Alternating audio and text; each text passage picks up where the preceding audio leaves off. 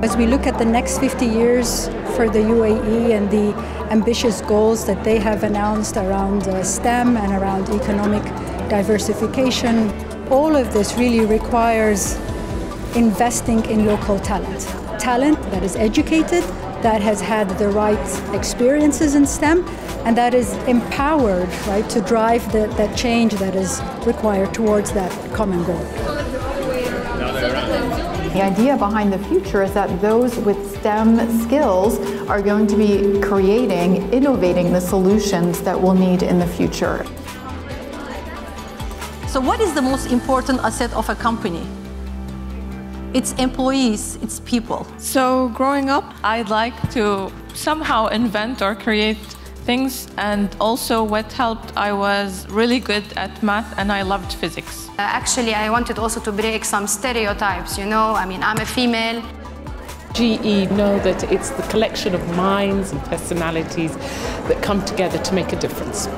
And we need to be inclusive and understand everybody's cultures, experiences, where they're coming from.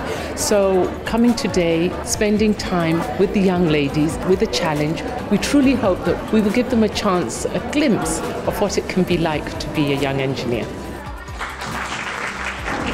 We wanted to instill the understanding in the students that when we think about the energy transition, we always have to be mindful of the energy trilemma. And for us, that's about affordability, reliability, and sustainability. So we wanted to come up with an idea that was challenging for the students, but also helps them understand more around what is the energy transition is truly about.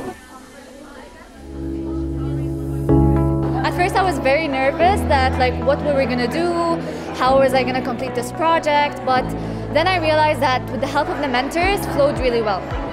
It's really amazing to go through a challenge like this, of how important it is to really pay attention to the future. I've never experienced such conferences or competitions. This is my first, and yeah, I loved it.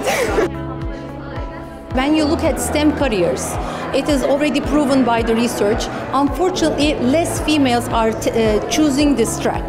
So we want more females to be in this area, because if we have more diversity, we will be more powerful to solve those most pressing challenges. I mean, it's quite an adrenaline rush. It's fun to work with my friends. But getting in there and actually planning a whole presentation was incredible and fun. So that was the best part of the whole.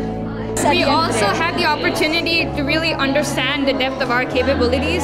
So we really learned a lot about ourselves as well today, and how powerful we really can be.